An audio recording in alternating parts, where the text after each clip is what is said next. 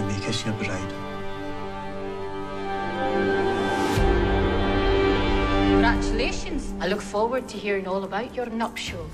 I always thought there was something really fascinating about the fact that they don't fall in love until they're married.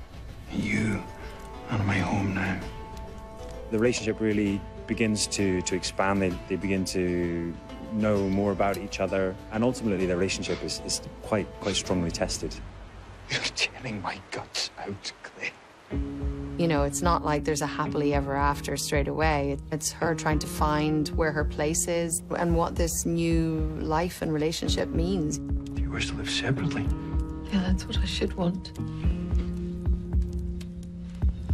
There is this very powerful sense of physical attraction between them.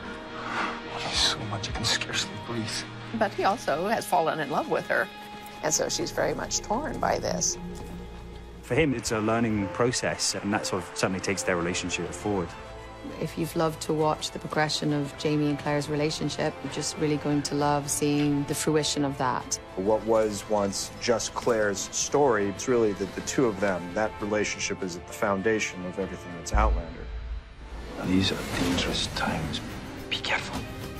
Come back to me, James Fraser.